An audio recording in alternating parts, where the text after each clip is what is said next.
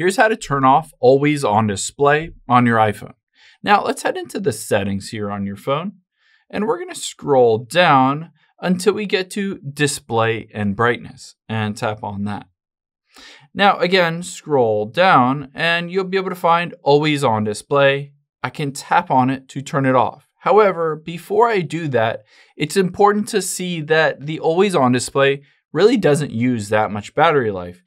It says your iPhone 14, in this case, in this test they use an iPhone 14, will drain out about 0.8% per hour compared to 0.6% per hour if the always on display is turned on. So essentially it's 0.2% difference per hour, not a huge difference.